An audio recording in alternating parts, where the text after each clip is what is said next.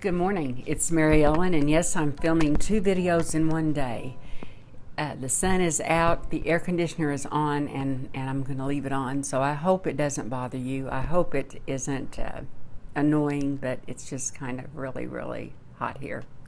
I'm just going to do a very quick get ready with me. I have on my CC Plus powder, and today I use the Mally Pore Defender. Well, it's now called Face Defender. I've used this for 2 years, and I have 2 backup. But you just dab that on your face. A sponge, I use like the e.l.f. inexpensive sponges or the Real Techniques Beauty Blender.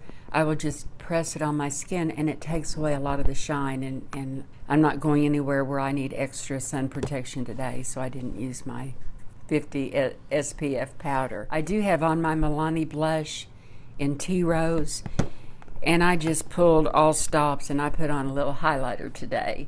And the one I used was my Opal from Becca. And Natalie, the Beauty Diva, had recommended that from me, probably 18 months ago. And I have used it, but you can't even tell I've got a dent in it. It will last my whole lifetime. Well, I hope it doesn't, but it will last a long time. On my eyes, I'm going to talk about the new Superhero palette.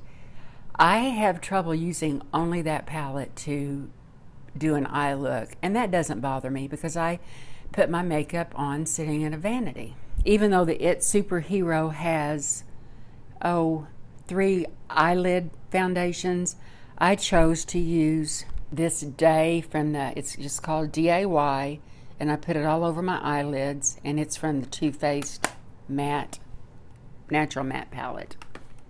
I use the Unstoppable Gold on my mobile lid, and then in the crease I use Daring, and then I also used a little of the Bold.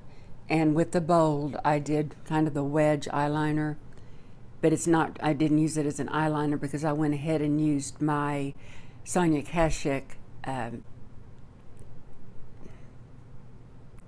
eyeliner palette, and I use the navy. I do have on the Catrice in my upper waterline. It's a little bit brighter of a blue than the It, and I like it a lot. It does transfer, but it doesn't bother me, and it won't bother me at all today. And on my lips I have on the Blushing Beauty from Milani.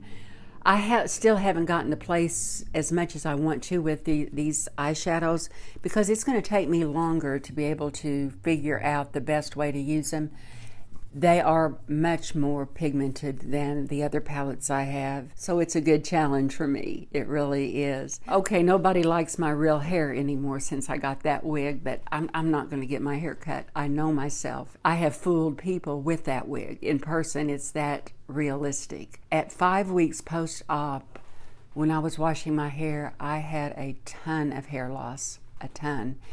And again, I just today when I washed it, the same thing happened, even more. So I am anticipating, that's just one of the side effects of anesthesia, and I'll deal with that. I know I have more hair than some people and I have less hair than some people, so I'm fine with it, but I anticipate some changes there. But something I thought about, you all know that have watched me for a while, that my goal is to one of these days have silver hair, have gray hair. My natural color is strawberry blonde with an emphasis on strawberry. That's how I was that was my color for a long time. So my hair's not going to gray as nicely as my oldest sister's. But when I start getting enough, see, I don't color this because I do like that color of silver, but my beautician said that I don't have any gray from here back.